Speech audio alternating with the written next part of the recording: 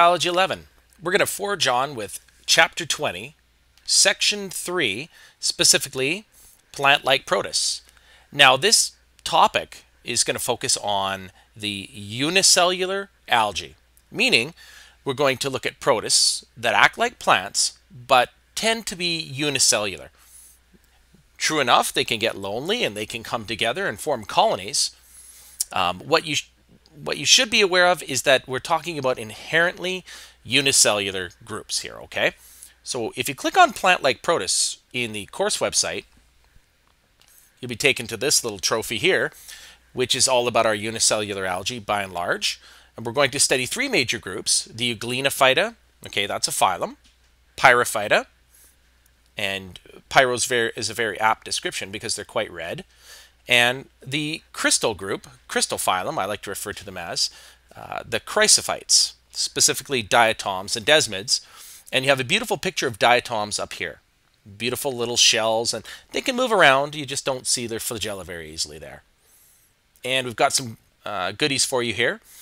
The course site is showing thumbnails, if you will, of some of these flash animations. But if you just click on flash video there, you'll go to the larger version. Okay, so we'll get going with this. I'll pop in and out from the lesson to these resources because I really want you to get a feel for what's there. And as per usual, you should investigate those resources more heavily to get a better feeling for it. That's why it's there. Okay, so the unicellular algae. Now by algae, let's highlight this. Our friends, the algae, are plant-like things floating on the surface of water or they're in the water column. If you've ever been out to Clucas Lake, you've certainly seen the algae sort of clouding the lake, floating there. And what it does is what any plant would do: photosynthesize, make sugars using the energy of sunlight. That's kind of its modus operandi. That's what it does. This slide is a little erroneous. I have to update it. It says that there are 4 phyla of unicellular algae. Not really 100% accurate there. Now let's clarify this. First thing I would say is that should read 3 phyla, and I'll explain. The reason why there are 3 phyla is that these diatoms you see right here are a wonderful example of our chrysophytes. So I'm going to make a change. Example diatoms. There we go. Now these phyla can also be referred to as divisions. The botanists like to call plant-like things, not by their, they don't use the term phylum. They like to use the term divisions. It means the same thing. They're just synonyms. Phyla or divisions. There we go. So these are the 3 we'll be talking about throughout the presentation. I'll save my description for them. But when we did lab work, what I will say is that we got a really nice view of pretty well each one of these on prepared slides or live, whichever way. Since we're talking about plant-like organisms, remember, these diatoms don't have cell walls, and they're not multicellular. They really don't fit into the plant kingdom, right? You have to be multicellular and photosynthetic to be in the plant kingdom. These aren't. So they do have characteristics in common with plants. Specifically, they have chlorophyll, which is a greenish or yellowy greenish chemical, depending which variety you look at. But they also have what are called accessory pigments. Accessory pigments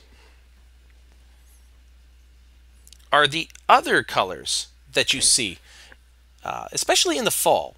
Now, we're in Prince George, and when the leaves in the fall begin to change color, what the plant is doing is it's drinking in the chlorophyll, the green chemical, because that's very nutritious.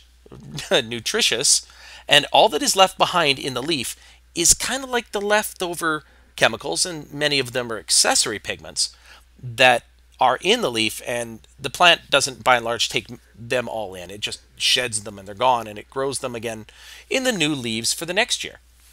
So it's neat because in the fall we see beautiful yellows and reds and oranges. It makes fall my favorite time of the year. But you have to stop and ask, what exactly does an accessory pigment do? It's a photosynthesis helper.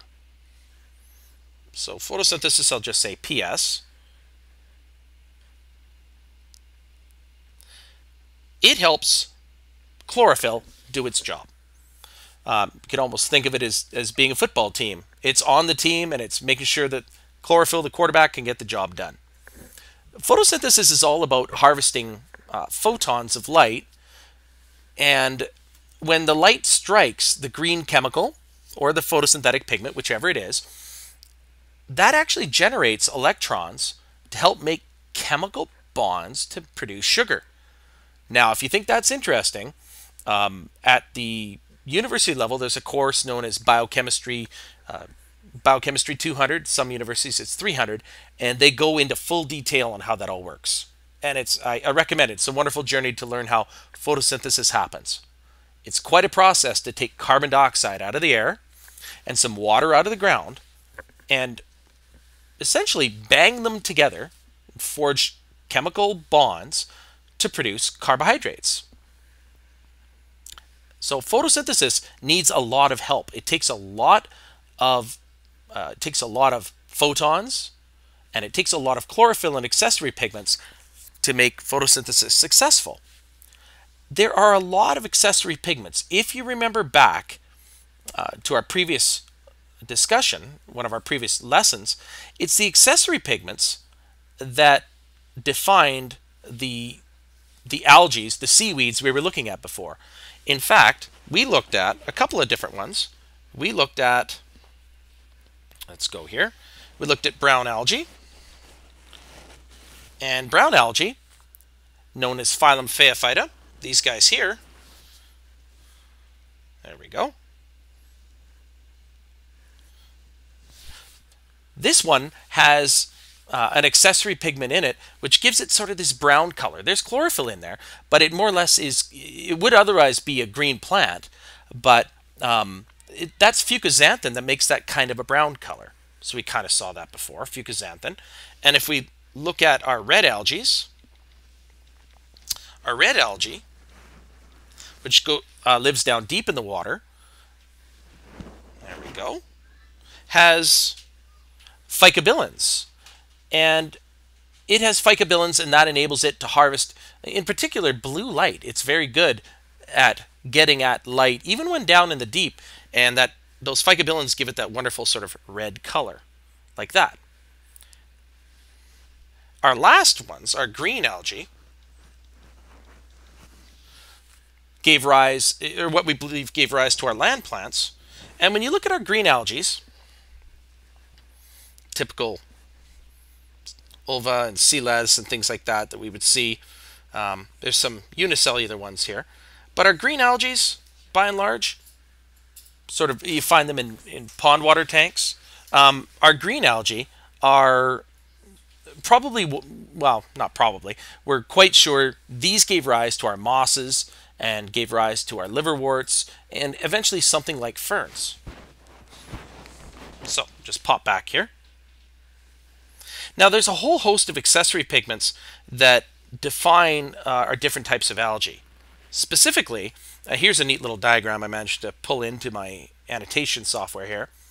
What this shows is that there's a real competition going on for light. Now, if we zoom in on chlorophyll A, we should point out that the visible spectrum of light that you're seeing here, let's see if I can pop this away. There we go. When you look at light, it runs anywhere from about 250 to 700 nanometer wavelengths. That's the spectrum of light. That's how big the waves are, if you will, when you're looking at visible light. Now, inside of that, we have Roy G. Biv, red, orange, yellow, blue, green, indigo, and violet. And along the bottom here, let's see if I can pull this over. Just get an annotation tool. I think I'll stick to brown. When you look at our wavelength, our violets are here, and our warmer colors, as we go through our colds, blue and green, we get over towards our reds. So what we have is a competition for different wavelengths of light. So without getting into this too defined away. Chlorophyll A is really good. Chlorophyll A is good at, and I'll just draw straight down, going after sort of the violet and blue wavelengths of light. And some of our accessory pigments over here, phycocyanins, the reason why they're so useful. Now, phycocyanins, that's something you would see, for example, in blueberries, right? Makes blueberries quite blue. When you look at our phycocyanins and you wonder, well, what is that accessory pigment helping? Well, it's helping the plant absorb sort of the yellow to red wavelengths of light. I'll just zoom in here. Phycoerythrin, a very reddish pigment, not quite as purple as this one here. Each of these lines shows the color, more or less, of that specific photosynthetic pigment. But phycoerythrin, if I draw straight down, do my best here, goes after this wavelength of light, which is somewhere between green and yellow. So you can see what they do is they broaden the amount of light that you can absorb, and that turns out to help photosynthesis in general, because it is a struggle for existence, after all. All right. So, accessory pigments, big deal. So our euglenas, these cute little guys, came in the lab, and when we were working with them, we found that under medium power in the microscope, most microscopes, these guys in the field of view were so small that all we really saw were tiny little flecks about this big. And you had to find them, put some methyl cellulose on the slide, and look at these guys under high power, which is hard with some of the microscopes as the microscopes get older. But the euglenophytes are a phylum of plant-like protists that can also eat. So they can photosynthesize and act as autotrophs, which is what we would expect. But these guys can also act as heterotrophs. So they can make their own food, or they can go hunt it down and eat it. You see the little flagella coming out of what's called the anterior end. We'll look at their structures a little bit more closely here in a second, but euglena are flagellated photosynthetic hunter cells, and they're so unique that we put them in their own phylum for a very good reason. Okay, so when it comes to studying euglena, first thing we should point out, I'll let you fill in your diagrams, is we see what we would expect. In a eukaryotic organism, there is a nucleus, par for the course. Let's switch to slightly different color here. That'll do. So there's our nucleus, pointing to this structure here. And chloroplasts will look a little bit lopsided, almost as if they're kind of a letter C, kind of a shrivelly C. And it's neat when you look at chloroplasts, because inside you see these unique little, let's zoom in so I can really show you. You can see these unique little stacks. And they have these little stacks of green material known as chlorophyll. So when you look at these guys from the side, they will look a little bit C-shaped, about like that. But they're also full of these little bags of, well, specifically membranes. And those are technically known as grana, but in a more advanced course, we get into what those are. Zoom out. Okay. So, there's our chloroplasts.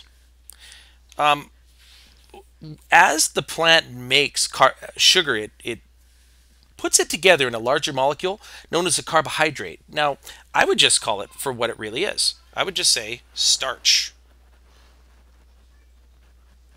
And that's what you're looking at here. So, starch storage bodies.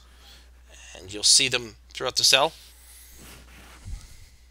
So, contractile vacuole, we saw that before. That is where water vacuoles merge, and eventually it's kind of like a bladder in a way, I guess, if I had to use it as a more advanced example. And this can go right up against the edge of the cell, and it can release its contents out of the cell, and it helps it to essentially pee. Even euglena have to go. So, contractile vacuole. There you go. I skipped one intentionally here, one called the pellicle. And if you notice on our euglenoid here, you could see these. This is just outside the membrane, and it's sort of like these little thick folds. And it's on the exterior, and what it does is it's kind of like a tougher skin outside.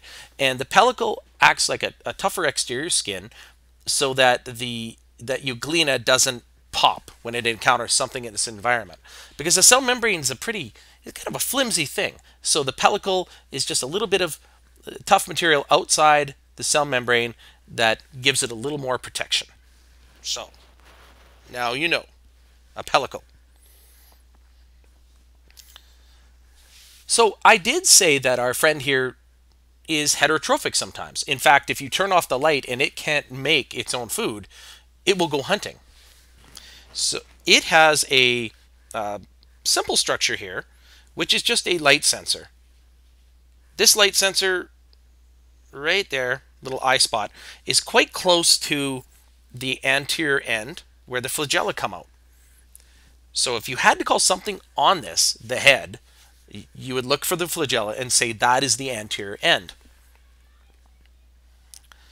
The eye spot only senses light. It's not like this thing actually sees the way humans or an insect would. The light is either on or off, so it can travel into the light, which is in its best interest to make food. Simple enough. The flagella are for motion, so we can tick that off pretty quickly. There's our flagella, as we would expect. However, looks like it's a little crowded in there because our gullet, zoom in a little bit more here, the gullet is this structure, as I'm highlighting now, this structure here. So they're indicating that the gullet is right there in which it would engulf. This little portion here, from there to there, is called the reservoir. And it wasn't indicated on your diagram. See if I can move that over. There we go. That is the reservoir there. Simply enough, the reservoir is on the anterior end. It's just before the gullet, and the flagella pass through it. There you go. Everything you wanted to know about euglena. The structure of the euglena will always be on every quiz and every test that I give on plant-like protists. So just to let you know, straight up, it's always going to be there. The chrysophytes are some of the most attractive protists. This is really, really neat. What I have to point out directly and right off the bat is that these guys, let's choose a nice yellow because it's very fitting. There we go, about like that. Have golden chloroplasts, golden colored. That makes it very, very interesting. The chrysophytes don't make sugar when they photosynthesize. These chrysophytes, when they photosynthesize, many of them will produce oil. And you might have seen a news story where they talk about harvesting algae for biodiesel. Because these little critters will produce oil, if you give them enough nutrients, give them a place to live, shine sunlight on them, you can grow them in the desert if you want, as long as you have a special little installation. And you just keep trickling these along. I'll show you this in a video in a minute. But you can set up installations where you let them photosynthesize. It could be out in the desert if you want. They'll produce oil. They produce an excessive amount, which can be pulled off. So it's an amazing little group. Let's pop out here for a second from the slideshow. Turn off reflection. There we go. And we can look at our examples, our diatoms and cousins, the desmids. So let's go to a good resolution and take a look at this.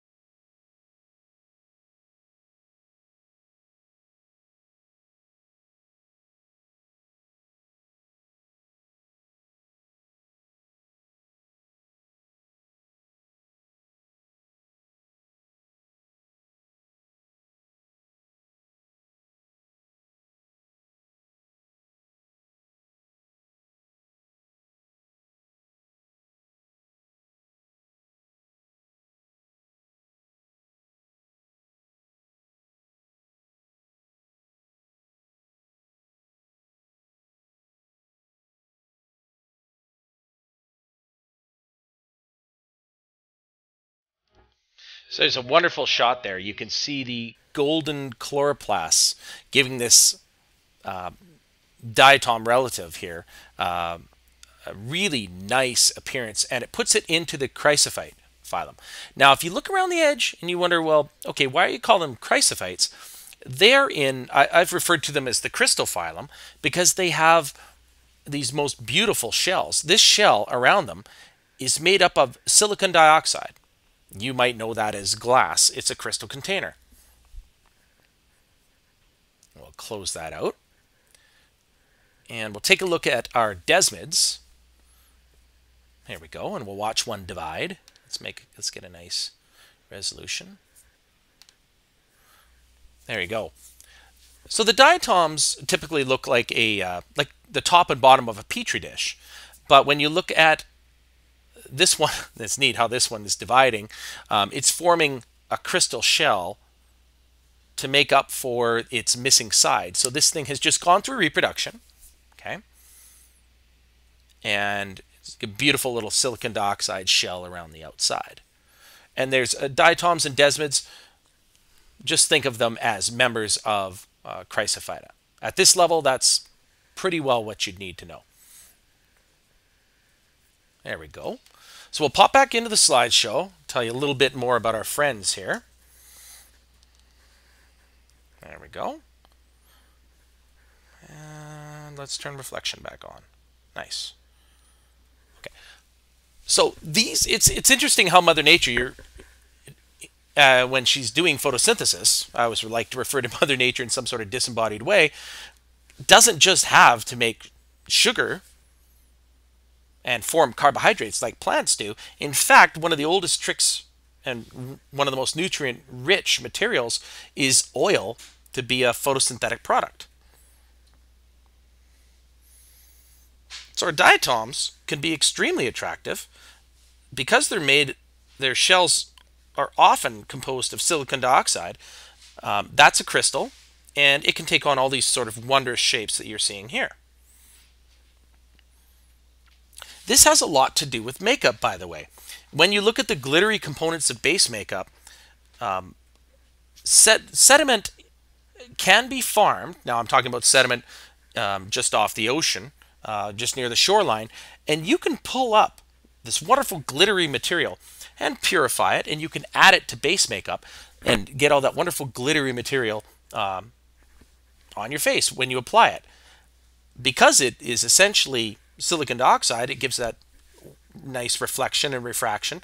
So there's a little bit of dead diatom probably on your face right now if you're wearing base makeup.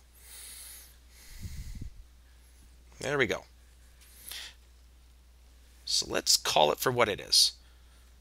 SiO2 is essentially glass. Now when you look at diatoms, they look, since they've kind of got a top and a bottom side, typical diatom, when you look at those Petri plates, like the ones we used in the bacterial hunt, that look like this, and they kind of have a top and a bottom, right? This is kind of what we were using in the lab. When you look from the side, there's the lid, and then the smaller container goes underneath.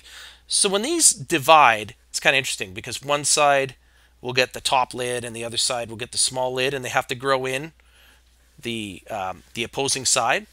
They've got quite a challenge when they go to divide, but as we saw with the desmid a minute ago, they're certainly up to the challenge for that.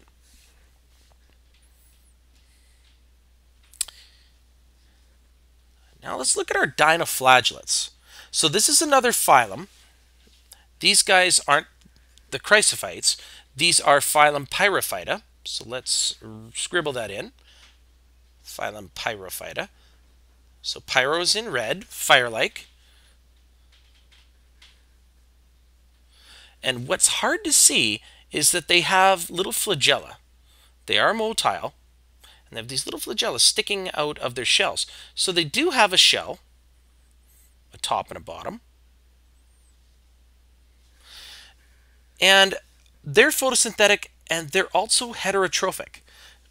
So when you look at the protists and you wonder, why can't they be plants and why can't they be animals? You're looking at something that's plant-like, but it's not even multicellular, so it doesn't fit into the animal or plant kingdom. In fact, you have to get comfortable with that. Maybe it's a bit of both. That's why we're looking at the plant-like, in this case, unicellular algae, because this guy is alone, uni. And when you look at what their bodies are composed of, with the chrysophytes, we saw that they had silicon dioxide shells. Well, if you come down and check out our friend down here, they've got thick plates of cellulose around the outside. That's pretty interesting. You could see that the protists were thinking about having a protective armor, if you will, of cellulose really before plants ever did. So it was kind of in the mix, is what I like to tell my students. This picture up here is very important. Just let it come into focus there, because that's what they would look like sort of from the side, sort of almost like these, oh, I always refer to it, they look like Klingon birds of prey to me from the Star Trek series, the Klingons sort of spaceships. Very neat little shape there. So we should define what phytoplankton is. Phytoplankton, algae, stuff floating on the surface or in the water column. They have to more or less be floating near the sunlight. These guys can't go down as deep as for example, as we saw with the multicellular algae like the reds. They're found near the surface of the ocean. What you have to remember about the ocean is that they are the lungs of the planet. Very important to know that.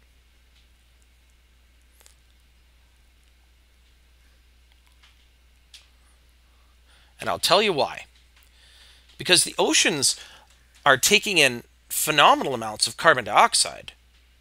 And as photosynthesis occurs, they're producing tremendous amounts of oxygen. Each one of these little critters may not look like much. However, they're doing, oops, let's grab a nice red. Each one of these little critters is eking out a tremendous amount of oxygen, which is why we have to keep the oceans healthy, because much of the air that we breathe, this O2 content is coming from them. Further, the O2 content that they're producing drifts up very high to the stratosphere, and very important because there's this thing called O3, which is ozone, which helps to block UV radiation reaching the surface of the planet. So our phytoplankton, which are big gobs of this unicellular algae, this phytoplankton is doing an amazing job of maintaining our atmosphere. Half, let's emphasize that, half of Earth's photosynthesis is happening by the phytoplankton. Remember, it's not just the chrysophytes, and it's not just the pyrophytes, and it's not just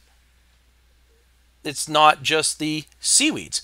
You have to think of it all as a macro ecosystem of plants that are helping to do the photosynthesis and draw the carbon dioxide, which is being produced in very high quantities, especially with us burning fossil fuels the way we do. Their job becomes even more important. So we're certainly giving them enough CO2, aren't we? You look off the coastline and you say, well, okay, so what do you mean by phytoplankton? What is this? What is all this stuff right here? Now this is a view, a very high altitude aerial view, and you could see these wispy sort of green colors, and you can even see it extending out to sea because they're floating on the surface. And that plankton, that unicellular algae, is not only extremely important to our planet, but it's drifting just offshore, and it's producing an amazing amount of oxygen to help keep us. Well, I like to think of it, they're not just doing it for us. For them, it's a waste product, but they're keeping our planet healthy, alive, and very much in tune. So this is 20.3, sort of the end of the unicellular algae. Little quizzy poo here, but let's go back to the groups that we studied all the way back to the beginning. Haha, there they are. So we looked at Euglena, and there's some neat videos online, ones that I didn't show. Euglenophyta, Chrysophyta, and are dinoflagellates. Now, before I leave, I want to show you something about the dinoflagellates. This is very cool. They're called the terrible flagellates. So this normally doesn't come up in the course, but I have to show you anyways. When you look at something called red tide, actually, I think a better place to do this, I've already got this lined up online, but I'll show you. This is one of my favorite photos. Myself and Mr. Carr show this all the time. If there's an algal bloom of dinoflagellates, this is why they call it red tide. You see that poor little person in the boat there. He looks, run, get away. These dinoflagellates will suck up all the oxygen in the water column, and it will cause massive fish death as their metabolisms are on overload and they're taking up all the oxygen. When you look at the consequences of red tide, you see it's pretty nasty. But red tide can also be quite attractive. Here's our dead fish. You can see them dying in droves because the dissolved oxygen content of the water has been highly reduced to the point where they can't survive. And adding fertilizers and things like that to the water will only increase the bloom of these critters. It looks like rust in the water. Now I'll just pop out for a second. I got a nifty little YouTube moment for you here. Red tide at night, let's see here, Plantlike Protists, can be quite amazing. So let's go to red tide makes the news. So the glowing waters off Tampa Bay, Florida. Let's make sure we've got a nice, yeah, that's pretty good. Tampa Bay is known for its beauty, even after dark. That's because Mother Nature loves lights, both in the sky and for the past several weeks, underwater as well. We get reports of it quite frequently, especially this time of year. Biologists at the Florida Fish and Wildlife Marine Institute in downtown St. Petersburg focus their research on red tide, but are also experts on the tiny cells responsible for this unusual glow seen behind boats in Tampa Bay. When the organism is disturbed, it emits a little flash. An up-close look under the microscope shows this tiny dinoflagellate, more specifically Pyrodinium bahaments, magnified here 400 times. And this little area right here is what lets me identify it. Any disturbance will do. Stirring, pouring, even throwing a net into the water will cause the glow. As a defense mechanism, the organisms are producing luciferin, the same chemical that makes a lightning bug glow. And the more dinoflagellates disturbed, the brighter the blue-green glow. Experts aren't sure how long this latest bloom will last, but say if you want to see a little of Mother Nature's magic, you'd better hurry. Now it gets more interesting if you snoop around on YouTube a little bit. You could see red tide with the bioluminescence. Here it is in San Diego in 2011. So I think I'll just mute that. There you go. Let's put that on full screen just to get the idea of it. Oh, that was too fast. There we go. And it's not a good idea. You never go out into red tide. They're producing toxins. And it's not only are they gobbling up the dissolved oxygen, they're producing toxins. It's killing fish en masse. And some surfers have gone out and decided they wanted to surf at night in this. It's not a good idea because you can come into contact with those toxins as well. So quite attractive. Very nice. There's something else that they do. It's called paralytic shellfish poisoning. When it comes to red tide,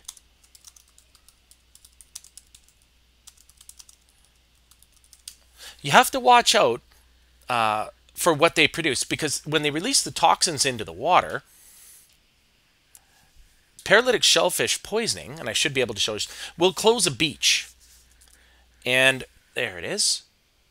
What happens is they release their toxins into the sediments, and that affects things like clams and oysters, etc. And they become inedible, and they're poisoned essentially. You can't consume them. So Fish and Wildlife, or the Department of Fisheries and Oceans, will issue a sign like this. There we go. That's what I wanted to show you. That the area has been closed because of a contamination by these protists, these dinoflagellates. If you consume the flesh of contaminated shellfish, they call it paralytic for a reason. It can induce paralysis, it can stop your breathing, and you can die as a result. So this is a sign they've had to trot out from Department of Fisheries and Oceans in the past when red tide has been an issue. Okay, folks, so that was quite a bit to nibble on there. What we'll come back to a little bit later when we look at some more of these cells is we'll be looking at a few of these here. We still have to look at Chlamydomonas and a few more of our friends, but that's for another lecture and another time.